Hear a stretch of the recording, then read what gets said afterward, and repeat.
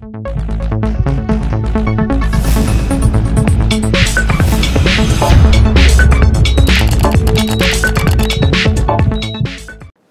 this particular episode, I am going to discuss about thyroid blood tests.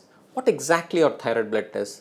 What exactly is thyroid? Thyroid is a butterfly shaped gland in the neck which secretes hormones called thyroid hormones, namely T4 and T3. T4 and T3 are inversely proportionate to another hormone called TSH, which is produced by the pituitary gland, which in turn goes and stimulates the thyroid to secrete T4 and T3.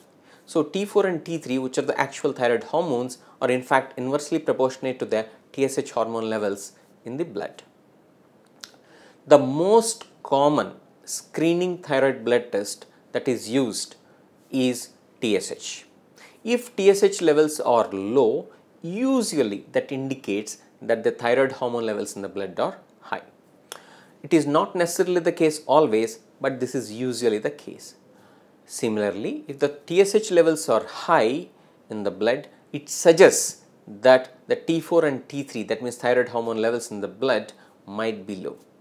There is a lot more science more than this, but this is generally the case because sometimes there are problems related to the pituitary, sometimes there are problems related to the assays of the lab, and sometimes various other medications as well, which can interfere with the thyroid hormone blood test.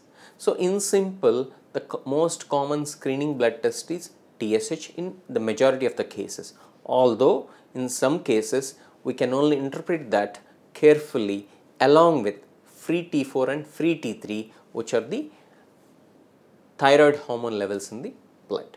There are also other tests such as thyroglobulin, anti-thyroglobulin antibodies, anti-thyroid peroxidase antibodies, otherwise called anti-thyroid microsomal antibodies, and also TRAB or TBII, which are used in certain selective cases only.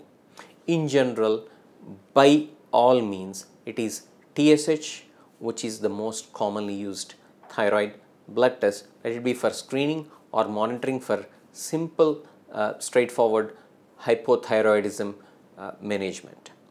So ladies and gentlemen, please don't get confused between TSH, T4, T3 and thyroid hormone levels. If in doubt, consult a physician, consult an endocrinologist who may be able to guide you appropriately if you have any thyroid problem or not.